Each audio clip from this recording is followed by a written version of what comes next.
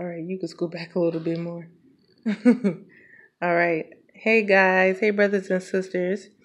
We're coming here today because my daughter, she had a very important and interesting dream that she would like to share with the body of Christ. So, without further ado, I am just going to let her share it.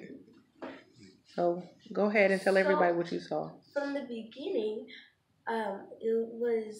the setting was at a school, and I was in the bathroom looking at myself in the mirror, and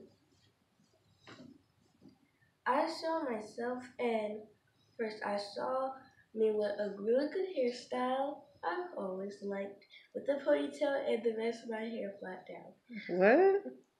With the ponytail and the rest of my hair flat down. Okay.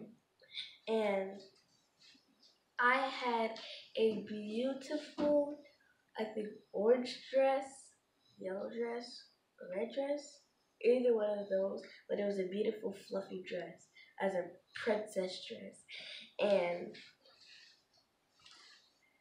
I remember I had a glitter all over me. It was just sparkling, and there was also glitter in my mouth, which was probably glory from God or something. But I knew that was from God, and the glitter was beautiful. Everything on me was very beautiful. So then, what about the red stuff you said you saw? Yeah, but that red stuff on me represented God's blood, and in nowhere when I saw it on me, when I saw it on me, out of nowhere that came up to my mind was God's blood, and it was all over me, and God's blood was protecting me. And after I got done looking in the mirror, I started skipping down the halls, and I saw posters of people wanted to be like me, and when I saw that, it was just different type of posters. It was like people wanted to be like this person, but then when this person showed up, then the people wanted to be like that person. So then I wasn't worrying about those posters at all. So then I went through this glass door, and it was like this turnable thing. I don't know what it is called, but there's like glass walls, and you step inside and just turn you around and you can go inside. Mm-hmm. And it's like a fancy type of thing. Okay. And when I stepped through there, and it spun around, so I went inside, and I don't know where, and the setting in that place was like a mall. There was only one light bulb over us, and the us, what I meant was there was me, someone else, and someone else basically worshiping God. And we started worshiping God on that moment as soon as I showed up. And I'm done. That's all? That's it? Yeah. Okay, so basically, in a nutshell, she saw her glorified body. She saw a heavenly body. She looked in the mirror and she said she saw glitter everywhere on every part of her body, including her mouth. And she had a beautiful ball gown, princess type of dress with her hair in her favorite hairstyle. And she said she looked beautiful. And she was also covered in something red that looked like the blood of she knew it was the blood of Jesus. Yeah, it looked like paint. It looked like paint? Yeah. Wow. It was just rubbed in. That's interesting. So, wow, amen. Thank you for sharing that. That's very encouraging. We know that the Bible says in 1 Corinthians chapter 15, verse 40, it says, "There are also celestial bodies and bodies terrestrial, but the glory of the celestial is one, and the glory of the terrestrial is another." So we know that our heavenly bodies have a certain type of glory of its own. So when she looked inside that mirror and she saw herself radiating like that and sparkling and shining like that, it was like that was a part of the glory that is a part of her celestial body.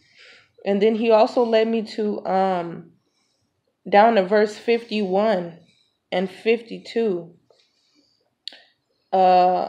It says, "Behold, I show you a mystery. We shall not all sleep, but we shall all be changed in a moment, in the twinkling of an eye, at the last trump. For the trumpet shall sound, and the dead shall be raised incorruptible, and we shall be changed." 53 and 54 says, "For this corruptible must put on incorruption, and this mortal must put on immortality."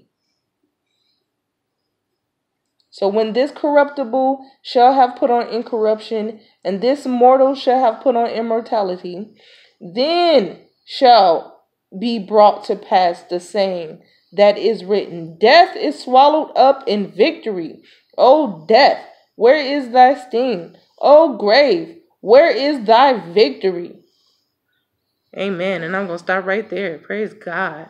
So we know that we will not all sleep, but we will be changed. Our bodies will be changed. These fleshly bodies will be changed. And we will have a heavenly, celestial, glorified body.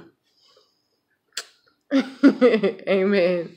My daughter is being very extra right now, but we love you all, and we pray that that encouraged you and blessed you. Did you have anything else you wanted to say? So, when my mom was sharing that, it reminded me that this skin, this fleshly skin, is not going to stay the same. It's not. It's not going to stay the same after you die, and after you get after you get resurrected by God. Then your skin will fully change. You will have your fleshly skin. You will have your glorified skin, and it will be glory all around you. And you won't have any blood. You won't have any. It's just going to be really. You haven't experienced it yet. I haven't experienced it yet. Yeah. My mom haven't experienced it yet. Yeah. Yeah, so you're not going to have blood on her inside her skin. We're not going to have hair. We're not going to have... No, we might have hair. Maybe. But I haven't experienced it yet, so it's just going to be completely different. Yeah, but it's going to be beautiful. Yes, very beautiful. And glorious. And just like my dream, I want it to be the same. Yeah. Amen. So God bless you all, and I pray that we all be ready and that we all be accounted worthy to escape all of these things that are to come and stand before God, and so that we can experience that glorified body, that heavenly body, so that we can be caught up and raptured up with Him and be with Him for eternity. In Jesus' name, amen. Amen. God bless you. Goodbye.